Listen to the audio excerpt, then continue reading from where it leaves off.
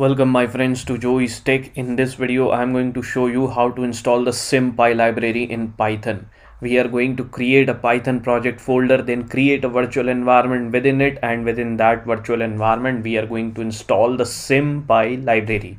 So let's begin. For those of you who don't know, SymPy is a library for symbolic mathematics. To install it, the first step will be to open the terminal. So I'm going to press command space and then type terminal over here. I click on it and bang, the terminal is open. The next step will be to create a Python project folder. I want that project folder to be created on my desktop. So I'm going to get inside my desktop using the cd command.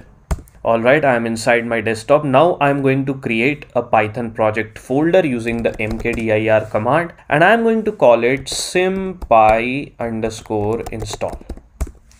Okay, now I'm going to get inside this folder and create a virtual environment. So I'm going to again use the cd command. It will be cd sympy_install.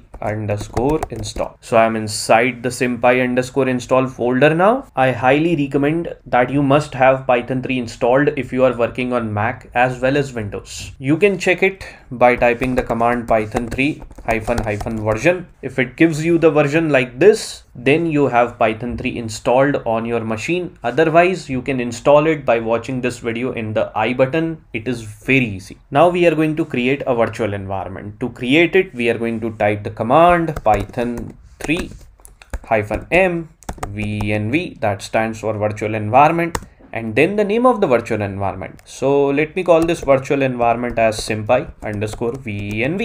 I hit enter, and since there is no error, I am assuming that the virtual environment has been successfully created. Let's check it using the command ls-ltr. Alright, I can see it appearing over here.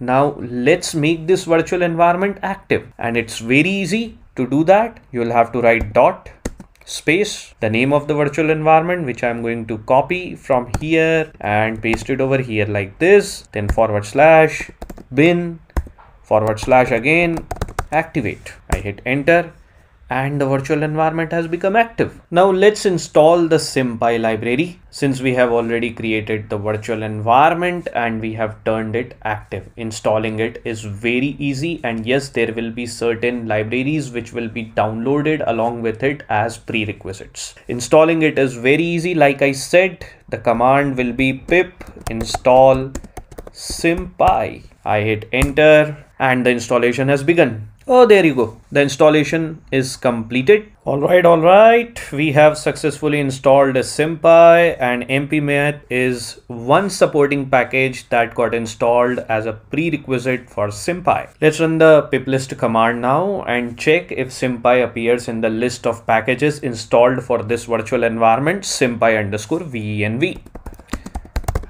Alright, it does appear along with mpmath. Now let's check the successful installation of SymPy programmatically. To do that, I will have to get inside the Python prompt. So let me clear this up, and then I'm going to type python 3 to get inside the Python prompt. I am inside the Python prompt and I'm going to import SymPy.